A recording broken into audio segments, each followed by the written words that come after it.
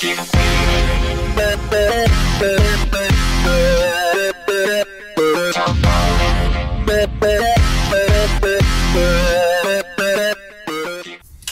hi guys, welcome to the new Minecraft series.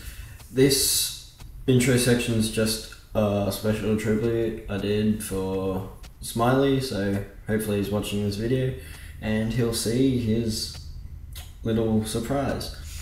Now, this new series is going to be called something with Professor J3V on the end. Alright, now it's going to be like a diary entry sort of series. You'll get what I mean after we do Smiley's little tribute surprise, and let's get straight into it. So, quickly write his name so it'll become Smiley's Mushroom Island, or just Smiley's Island, depending what he wants to call it really. And we're going to jump off the cliff here and get right into the new series. So, welcome, and I hope you guys enjoy.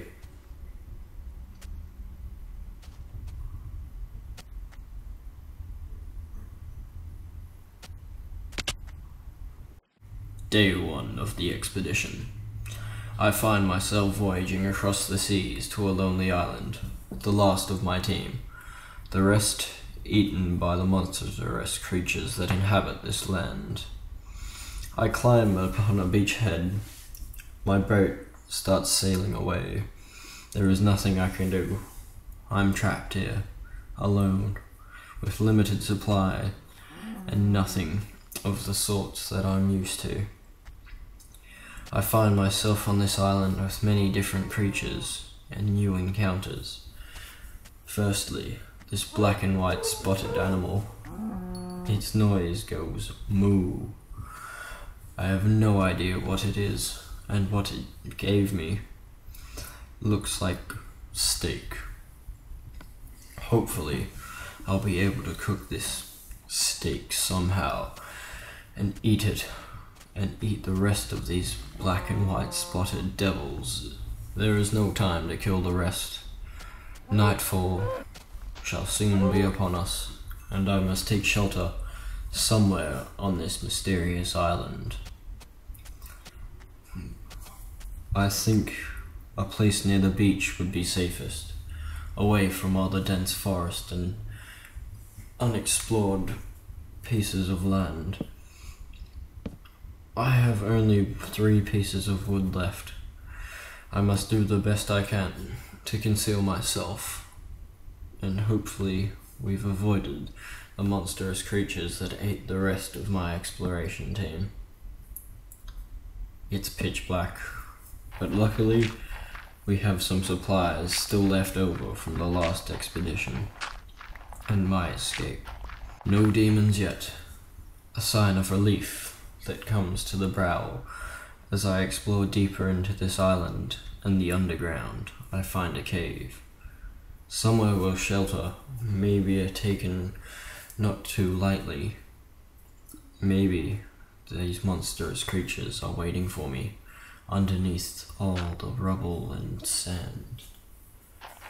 I enter cautiously, clearing a pathway so I may view my entrance and the path ahead. The coast looks clear. I must seal up that doorway quickly before I find some creatures sneaking up upon me through the darkest depths of this cave.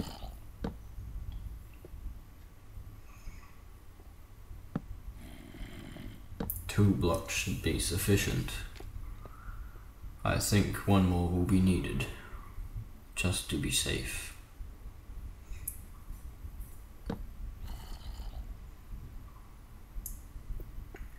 Progress is going well. The wall is made. I have a small area of shelter that brings comfort to the mind as I lose my sanity on this island.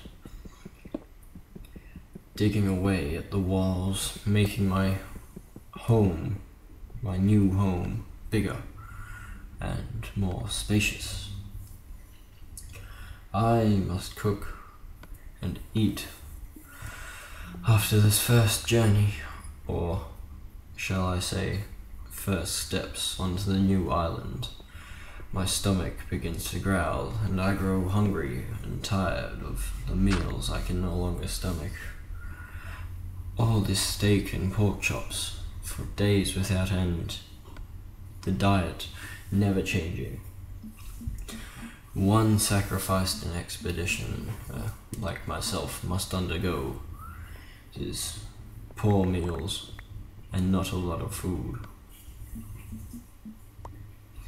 As I create a furnace using the stones I have mined and cleared out, I shall be able to cook these pork chops and steak. I wonder how that'll taste. Never had anything like it before. I am hoping it is edible and will not kill me as I try to devour it.